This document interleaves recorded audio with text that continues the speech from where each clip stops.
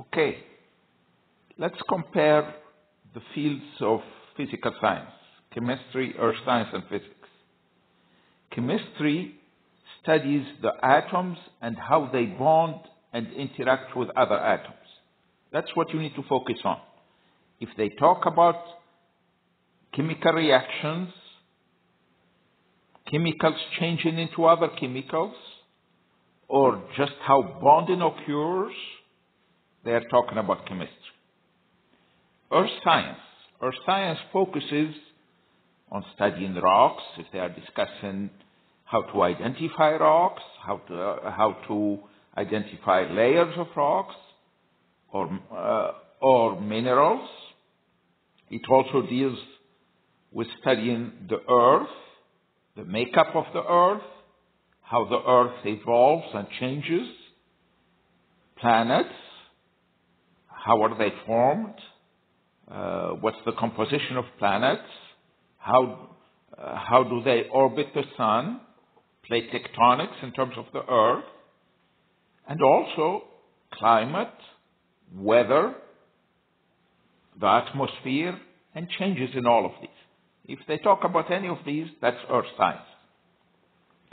Physics involves the study of motion. So when things move, what makes them move and how do they move, that's physics.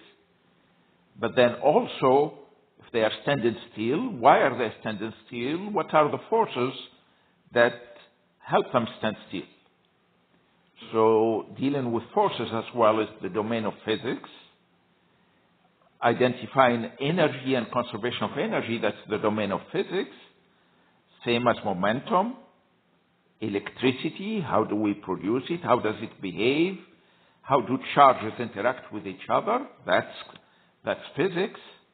Same for magnetism. What's the reason for magnetism? Fusion, how do actually particles fuse and allow for bigger atoms to form, like in the middle of stars or in H-bombs. How do we get fusion? And then fission. What happens in nuclear power plants or atomic bombs? Fission of atoms, that's also, understanding fission is in the domain of physics. And then the study of waves and their behavior. The types of waves and how they move and what are their properties. That's all the domain of physics.